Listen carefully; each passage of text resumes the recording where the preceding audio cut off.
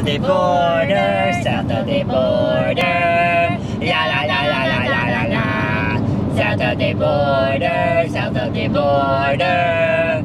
La la la la la la la la. Hey! Hey, and welcome to another installment of We Never Stop Traveling. Our first stop was Charleston, South Carolina, where we were treated to dinner at this former naval debarkation point. While we were there, these pirates invaded, but our gracious hosts, Heather and Jeremy, didn't seem to mind at all. Act like you love each other. That's beautiful.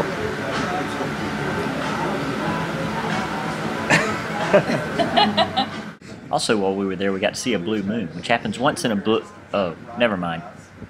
After Charleston, we spent time at the world-famous resort town of Portal, Georgia. The main attraction, my 1.5-year-old genius of a nephew.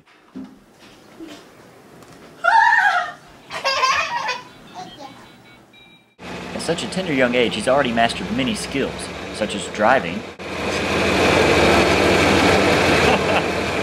banging on things, driving, He already thinks it belongs to him. and sleeping while eating. In this chair. I should have fed him when he came to the chair. Yeah. He's still. He's shoving some in.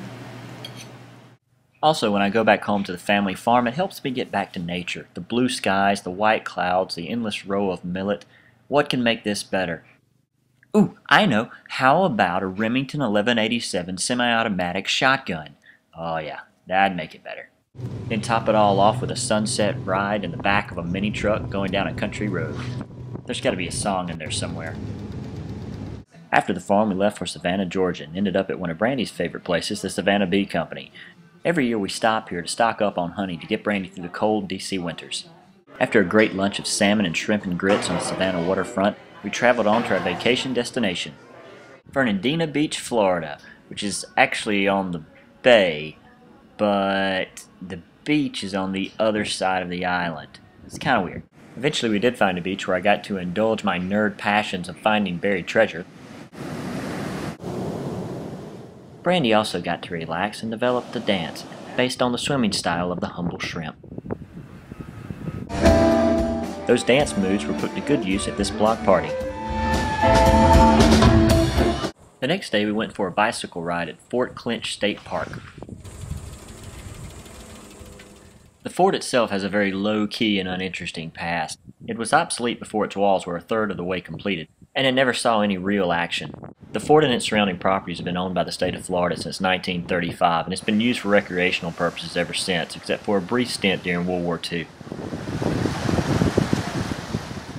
Before we left Fernandina Beach, we did get to see this bus get stuck in the parking lot. Then it was off to St. Augustine. And that shot, fired from our nation's oldest masonry fort, nearly made me pee myself. There are a lot of tourist-centric shops in St. Augustine, but you don't seem to mind. The architecture, the gardens, and the fountains are a beautiful distraction. One of the most interesting structures is found here at Flagler College.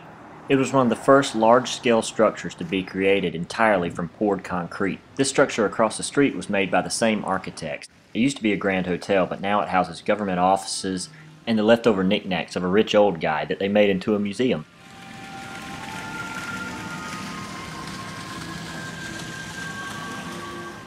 For those of you who don't know, Brandy grew up in St. Augustine. So, after the weather got bad, we decided to take a trip down memory lane and visit some of her old stomping grounds.